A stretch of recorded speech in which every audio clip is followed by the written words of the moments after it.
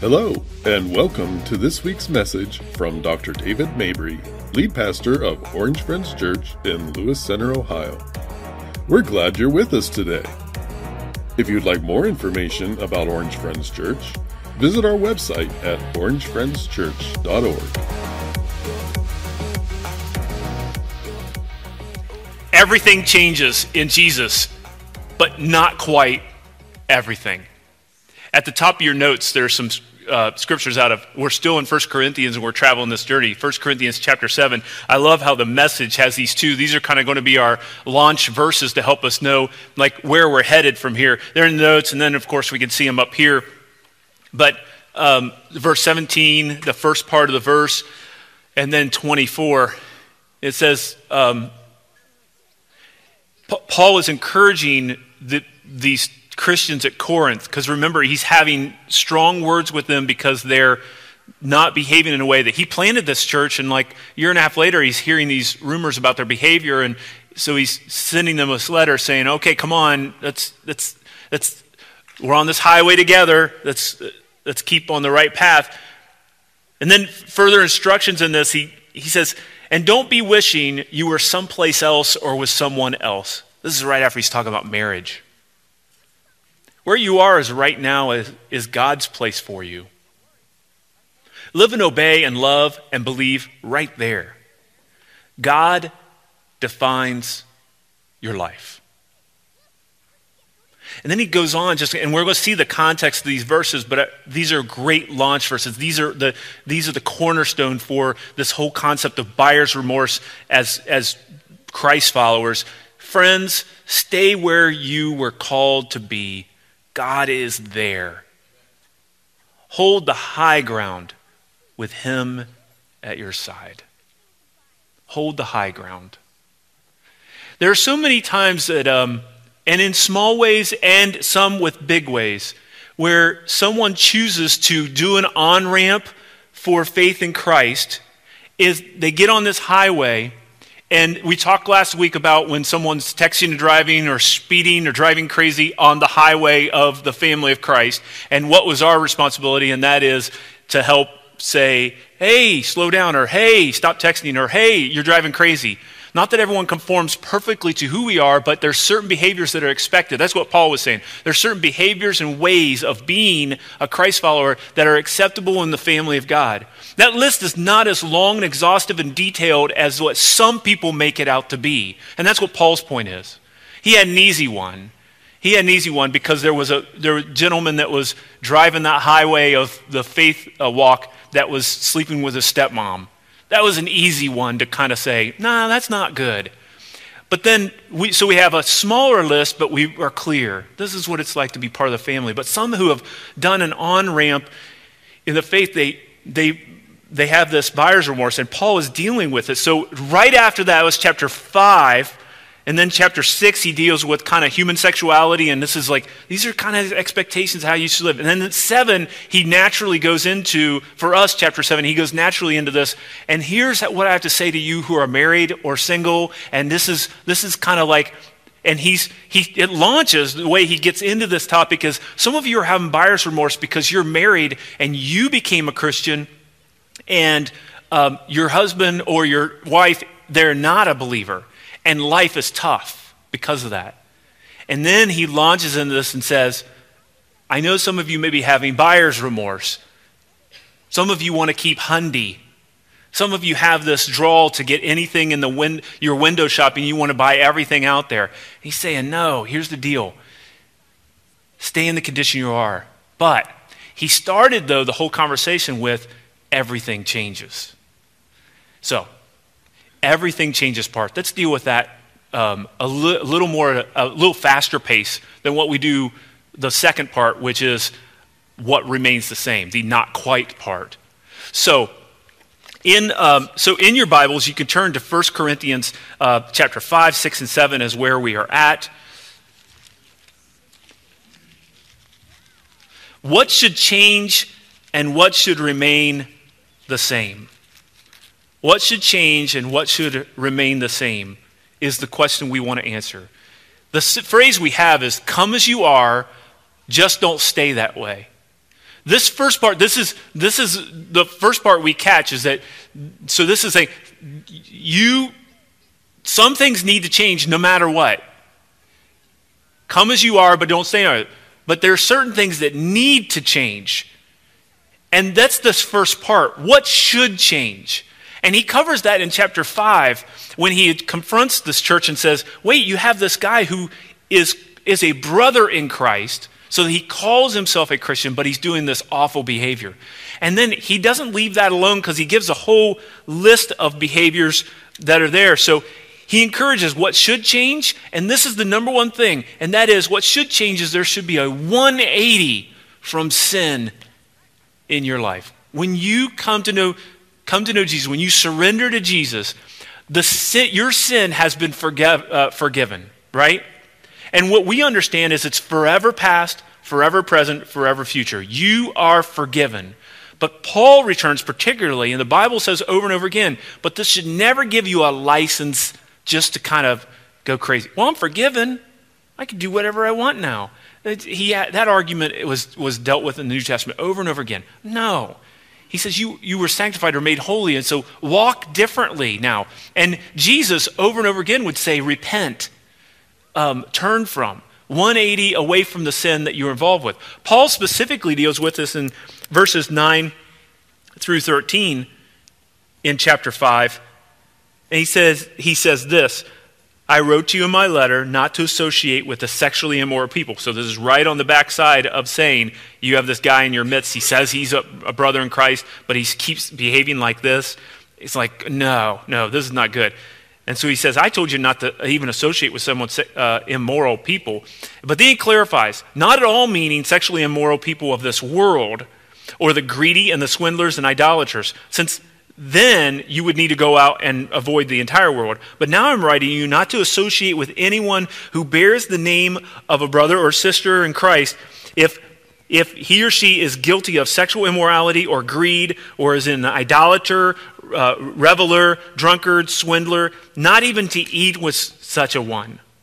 For what I have to do with anyone outside and judging them, is it not those inside the church whom we are to judge, and that is to hold accountable. When you see judge, it's like, I'm not supposed to judge. It's like, no, that word can be interchangeable with hold accountable or disciple to a deeper relationship. That's how we should see it. Not as in, I'm sitting here as your pastor, and I'm going to name some sins publicly, and I'm judging from on high. I've seen how you behave.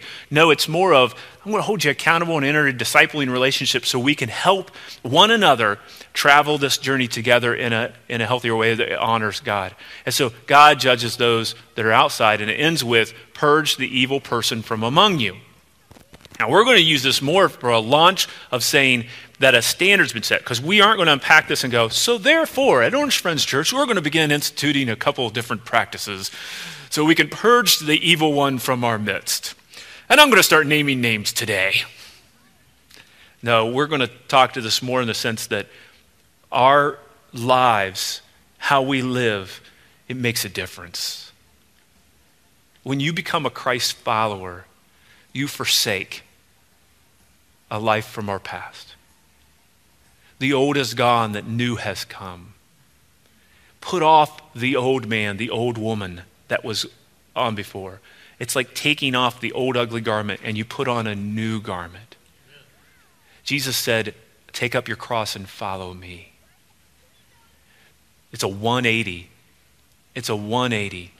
So sometimes people have buyer's remorse with surrendering to Jesus, and the terminology that we've grown used to in church circles is accepting Jesus. Well, I've accepted Jesus, but then they just saw that as a transaction, a one-time transaction done at an altar or a one-time prayer. I knelt once and then I'm done, but not seen as I've now entered into a whole new world. And that's why I've been adamant that for 10 years of being pastor here, it's not like just a transaction done, a one-time thing, but you're entering a whole new world. You are that new person altogether. And that means that certain behaviors we cease to do any longer. And we know these. We know these behaviors. I rarely go up, interact with someone and discipling with someone and someone who claims to be a Christian. I rarely interact with someone who has something that's obviously they're behaving a certain way, and they're like, oh, wait, that's a sin? I never knew. Maybe when they're first come to know Christ, but the Holy Spirit first helps us discern what is right and wrong. Second thing is that God speaks through his word. And so when it's clear about certain behavior, certain sins, we're in this new life. We don't hold on to that old any longer. We discover what that means. What that means. Instead of defining them all today, I'm just going to give a little guidance what it means to be 180 away from sin. What it means to kind of, you're walking this direction. I say, okay, I've surrendered to Jesus. I've surrendered to Jesus. I've surrendered to Jesus. And it's like, but I have to turn. I've surrendered to Jesus because Jesus is this direction and my sin is that direction. My first piece that I'm going to tell you is that, my friends, do not underestimate your sin. Do not underestimate sin in your life and the impact that it can make. And this isn't a pastor going, I just really want everyone to be pure and then we'd be the best church we could be. No, it's more of like, it's like a shackle. It's like a chain around your neck. It's like a ball and chain around your ankle, holding you back. And I think we know that. The Holy Spirit reveals that to us, is that, man, if I just keep giving into the same sin over and in, and it's holding me back, do not underestimate the effect of sin within your life. Do not underestimate it. The second thing I'm going to encourage you with the process of saying that's 180, which Paul's calling to helping this man do a 180 away from having relations with his stepmom, is do not find comfort in your sin. Don't find comfort in it. We treat sin so many times like a binky, like our blankie, like our whatever you had when you were a baby or a child and you carried around way too long in your life because it came really tattered. You had it so long.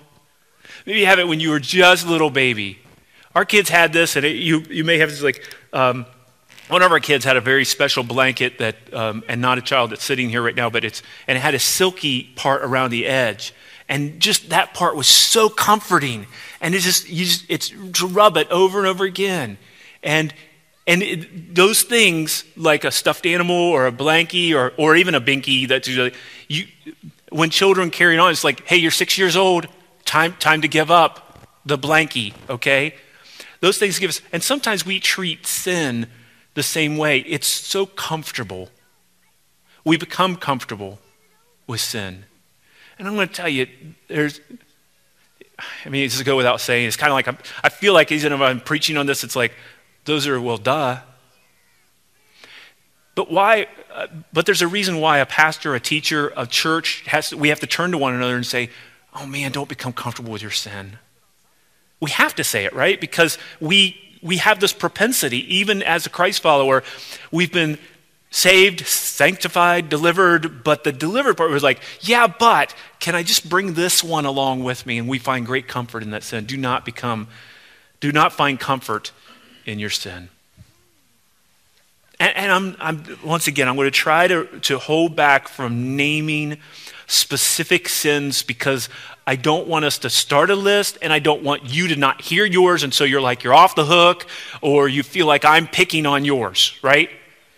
We're just going to trust the Holy Spirit right now is speaking to each and every one of us because we all know where we're tripping up as Christ followers. If you're not a Christ follower here today, that's okay. You're not off the hook. It's just you're eavesdropping in the conversation and you see what it means to have a life surrendered to Jesus. The third thing that I want to point out with what it means to have a 180 would be Do not excuse or overlook your sin. Different than underestimating, different than finding comfort in it. It's just excusing it, overlooking it, or just dismissing. It's okay. Or I can't help it. It's just the way I am. It's just the way I am. It's just, you all just going to have to get used to it. I think God has come to grips with where the sin is in my life. I think he's okay with it. And I'll be whole in heaven.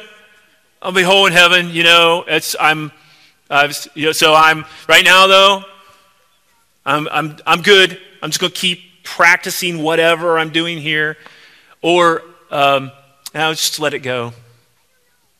Do not underestimate your sin. Do not find comfort in your sin. Do not excuse or overlook your sin. Okay, these are my favorite chapter 12, verse 1 and 2s. There are two places that have a chapter 12, verses 1 and 2 that would apply to what we're talking about today. And that is out of Romans and out of Hebrews. And if you want to turn there, it'd be great because these are wonderful passages. You may be familiar with these, you may not. These are great ones to write down, put on a sticky note, put on your screensaver, throw up on your dresser, put on your dashboard of your car. Somehow get these verses in front of you, or at least parts of them. So Romans chapter 12, verses 1 and 2. It says, I appeal to you, therefore, brothers, by the mercies of God, to present your bodies as living sacrifices, holy and acceptable to God, which is your spiritual worship. Do not be conformed to this world, but be transformed by the renewing of your mind, that by testing you may discern what is the will of God and what is good and acceptable and perfect. I love that. Hebrews 12, verses 1 and 2. Says, therefore, since we are surrounded by such a great cloud of witnesses, this passage, it just went on about all these great people of God that went on before us, and now they're up in these stands rooting us on as we run a race. That's the image that we've been given. Since we're surrounded by a cloud of people in these stands of witnesses, let us also lay aside every weight and sin which clings so closely, and let us run with endurance the race that is set before us, looking to Jesus, the founder and perfecter of our faith. And I love it, use the other phrase, the author and perfecter of our faith, who for the joy that was set before him endured the cross, despising the shame, and is seated at the right hand of the throne of God. Throw off that sin, a 180 from your sin. My friends, if you're struggling with a sin right now, if there is a sin or a couple things that and you found yourself getting in a rut, repent. That means turn, confess it, repent from it, and keep praying for strength. Keep praying for strength. Keep praying and rely on his strength and rely on his strength and rely on his strength. He is able. Jesus had a consistent message. The apostles had a consistent message. Repent and follow him. The kingdom is at hand. Repent and follow him. So that is what's supposed to change. This is the part that should not change. What part should not change? That's the question we want to answer for the remaining of our time. Remain in the condition, quote unquote, that you were in. And there are three areas that I see, and we'll hit each one of those. And that is, he deals with this passage, he's dealing with in verses 12 through 24. We're going to kind of hit upon those on three areas that there's a condition. And you see the notes in front of us, so it's not a surprise, these areas, but marriage. He deals with marriage issues, religion, and work issues. And those are the ones we want to hit upon really quickly. Or throughout the rest of our time. So in verses 12 through 16, so he's already said, turn your back, do a 180, and then at the end of chapter 6, he's like, flee from sexual immorality. And then he goes into saying, okay, that was a natural segue then, as I said before, into just so there's no buyer's remorse, you're going to have to repent, just so you know what you're getting into. When you put your Hyundai out there, that includes repenting, turning from your sin, 180. But it also does not include these things. He said, have discernment with these things. And he starts then with folks that were wrestling over, like, I've come to know Jesus, and now I'm married to someone who has not. What do I do?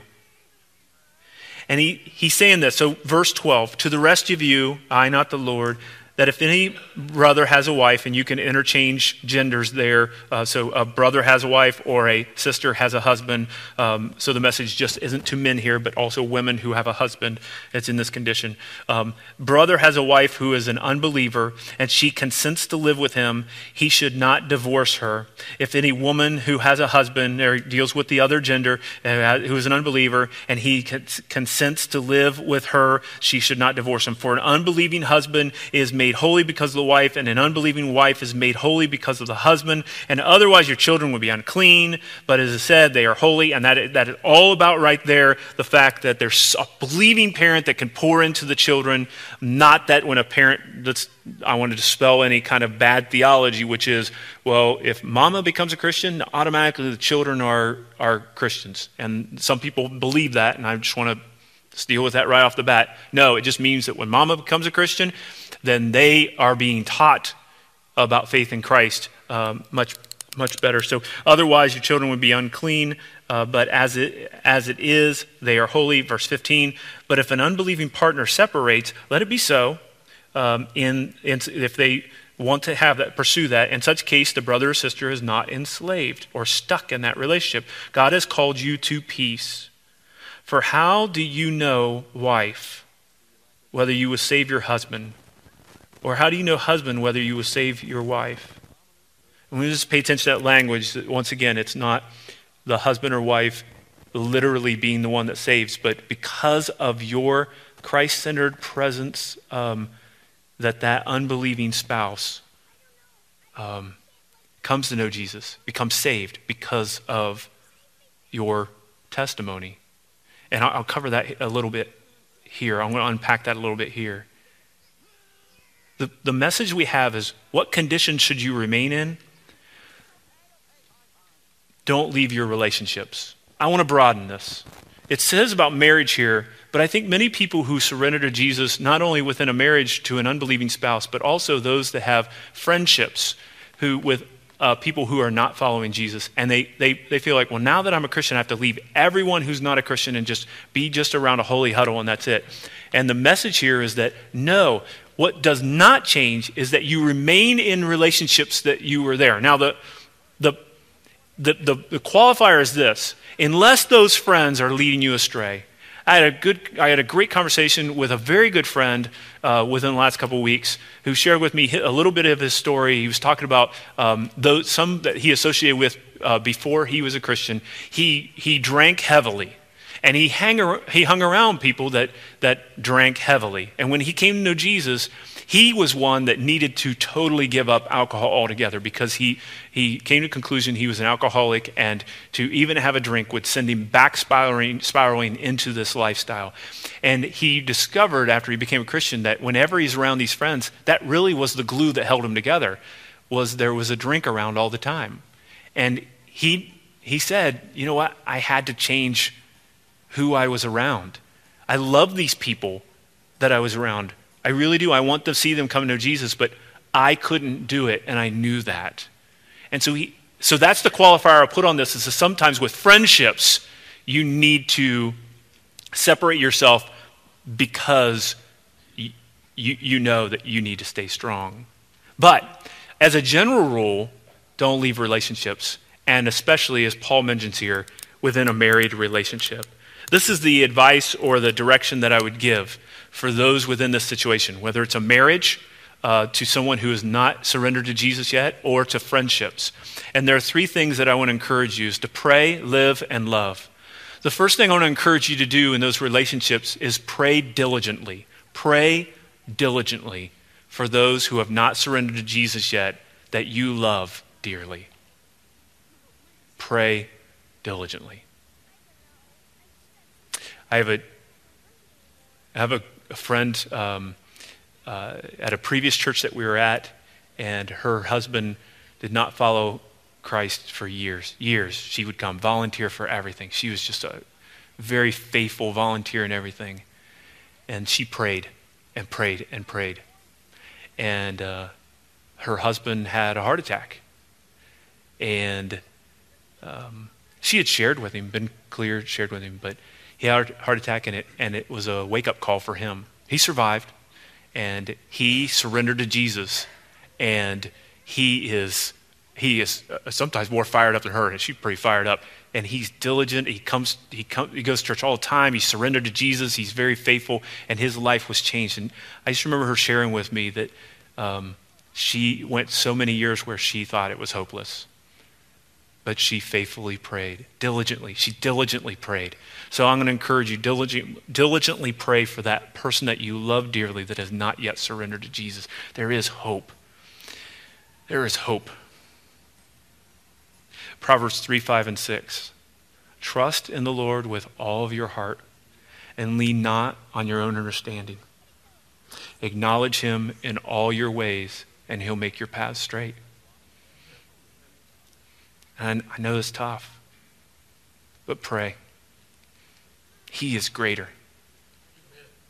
The second thing is live faithfully. Live faithfully. If you have someone very close to you that has not surrendered to Jesus, it will be difficult for them to surrender to your Jesus if you are struggling living faithfully. I encourage you more than ever to learn and grow, be a disciple, be discipled, and learn and grow. You're not going to be perfect, but even so, did you know that you can be someone who's faithful but imperfect? Let's not be confused, my friends. You can be faithful and imperfect. Even just reading yesterday at length about David, King David, his predecessor, King Saul, had no heart for God. David was a man after God's own heart. Have you read about David? That dude's imperfect. That dude was imperfect. He's dead. He was imperfect. And as I'm reading through the story again, it's just striking me that, wait, he's a man after God's own heart? The thing is that he kept coming back over and over again, and he wasn't messing around like Saul did. He just hired a witch to prophesy and some his crazy stuff he got into. But David, he was faithful and imperfect. For us, be faithful, live faithfully, and that sets a precedent. The third thing is that love extravagantly. Pray diligently, live faithfully, and love extravagantly. Love covers over a multitude of sins. Amen? Love that person right where they are. Right where they are.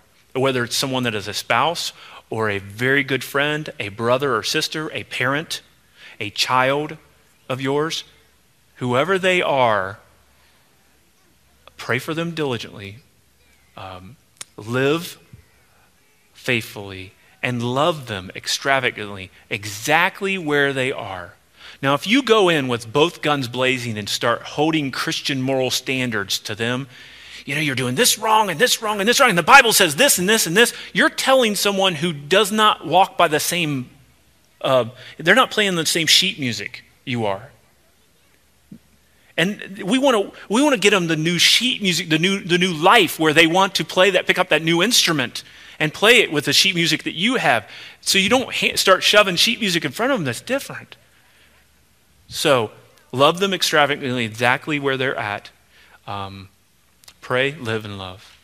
There's another change. So stay where you are. Stay in the condition that you are. As Paul said, just because you become a Christian doesn't mean you have a license then to leave and forsake all people that you love and care for that are not surrendered to Jesus. Stay in those relationships. And he had those qualifiers that we hit upon there.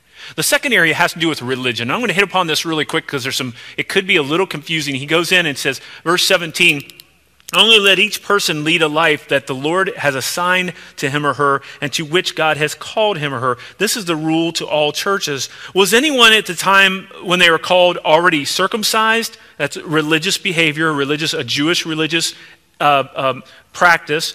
Or let him seek not to remove the marks of circumcision or undo the circumcision. I'm not sure how that happens, but he has it in here. Was anyone at the time of his call uncircumcised? Let him not seek circumcision, for neither the circumcision counts for anything nor the uncircumcision, but keeping the commandments of God.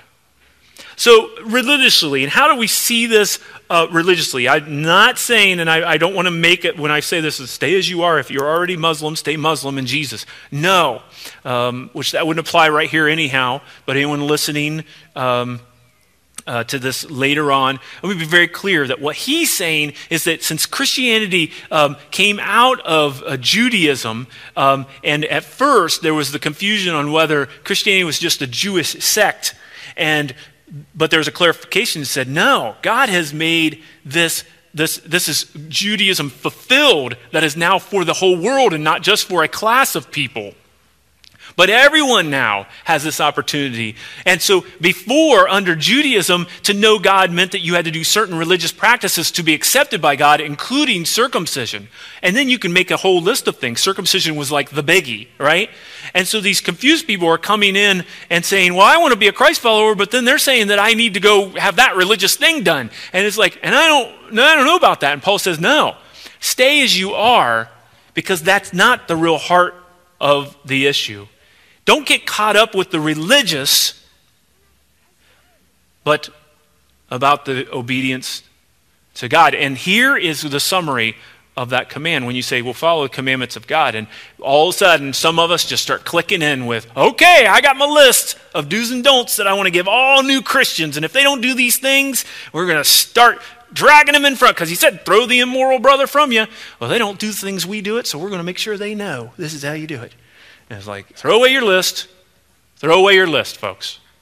Because Jesus says there's one thing on the list.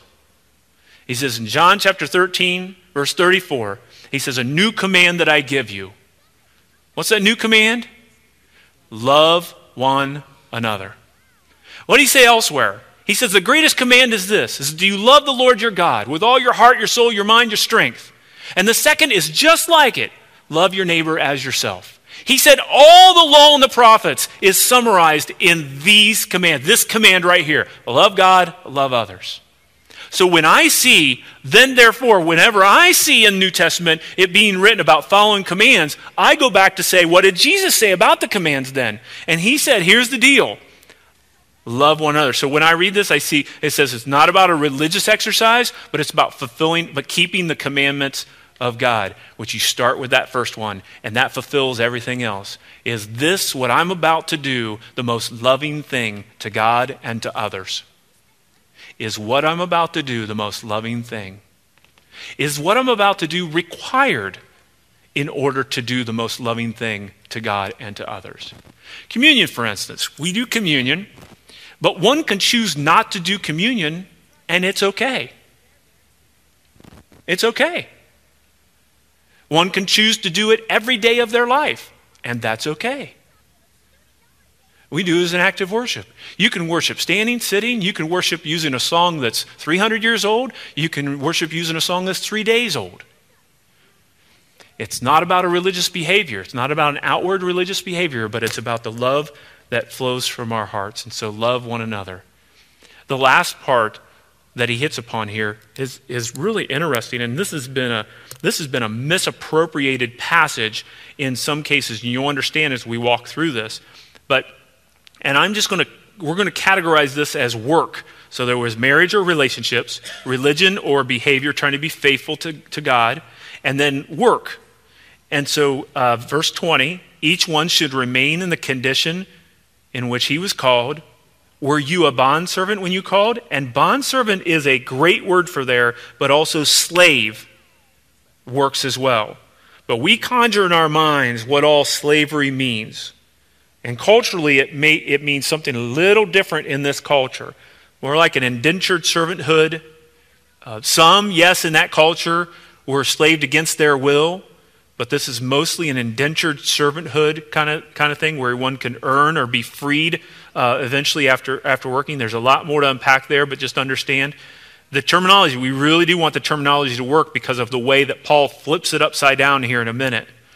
Do not be concerned about it if you were, when you became Jesus, you became surrendered to Jesus, you were enslaved. Well, all of a sudden you're like, I'm now in trouble because I'm a Christian. Should I stay being a slave or not?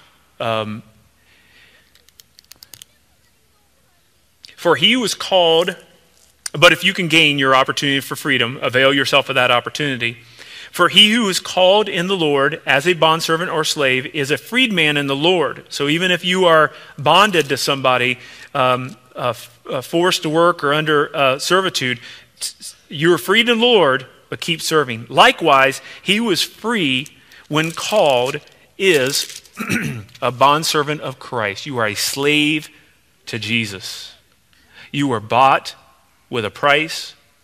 Do not become bondservants of men then, following that. So brothers and sisters, in whatever condition each was called, there let him remain in God. Do not seek. So we're going to throw this a wider net on this as far as work.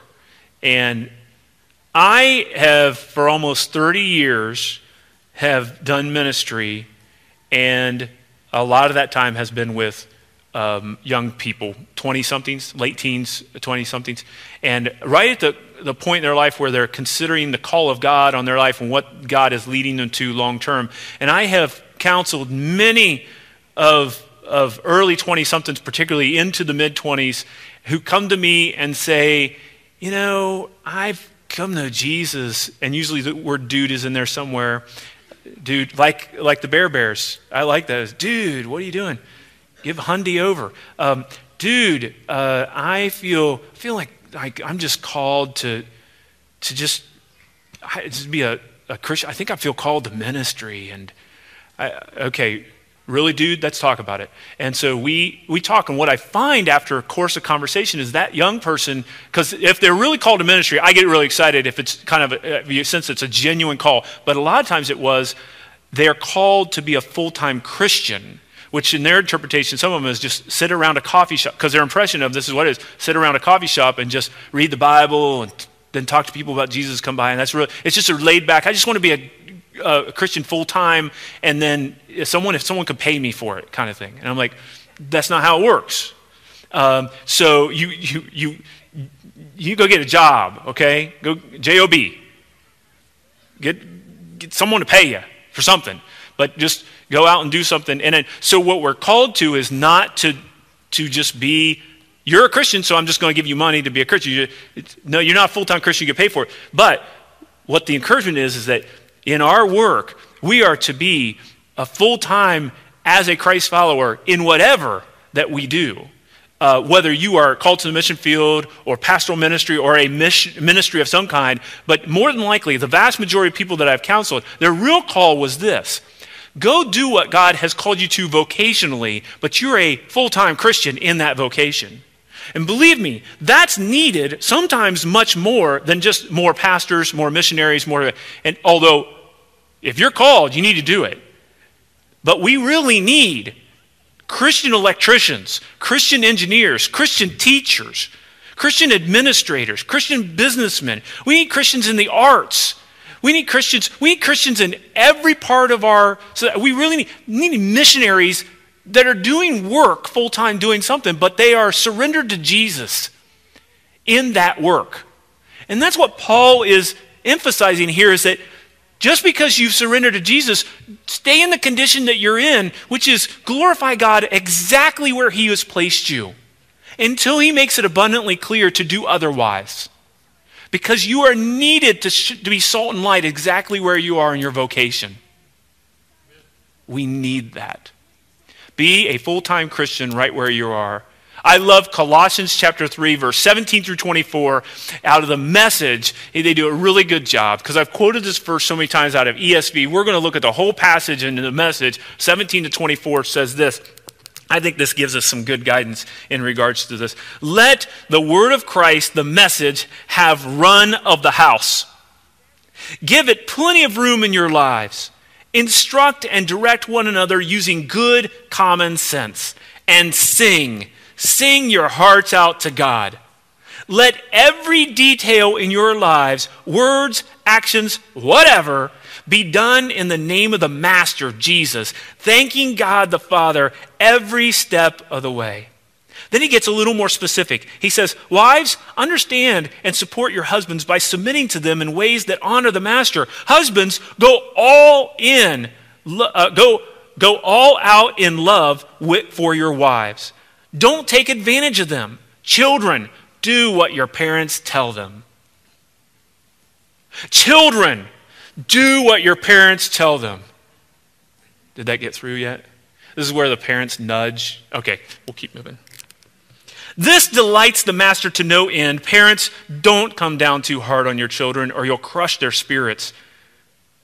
So he's unpacking what it means to, in word, action, whatever, do in the name of the Lord Jesus. Servants, or workers in whatever field, do what you're told by your earthly masters and don't just do the minimum that will get you by. Do your best. Work from the heart for your real master, for God, confident that you'll get paid in full when you come into your inheritance. Keep in mind always that the ultimate master you are serving is Christ. Amen? Stay as you are.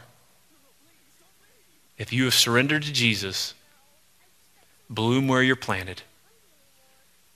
Stay right where God has called you work-wise. And seek to be salt and light exactly where you're at. Unless, in time, through discernment, through the word, through others, you sense a specific call in another direction, in another place. Because some of you, I do never want to underestimate, if God has called you to the mission field or the pastorate, never let your pastor cut it. I heard a message, he said I'm not supposed to go. No, I didn't. I just said y'all just need to focus right where you're at and be salt and light. And when God makes a specific call, listen. Okay? But we're not off the hook. Come as you are, just don't stay that way. Will you pray with me? God, give us guidance, give us wisdom, help us to discern what to change and what to allow to remain the same within our lives. Even now, speak to us. I pray especially for that discernment of sin and a 180. And I pray for a discernment of and a peace with that which needs to remain the same. I pray specifically and particularly for those that are in a marriage, that they have a spouse that's not yet surrendered. Boy, the struggle that is. They love their spouse and they love Jesus. And there's a tearing.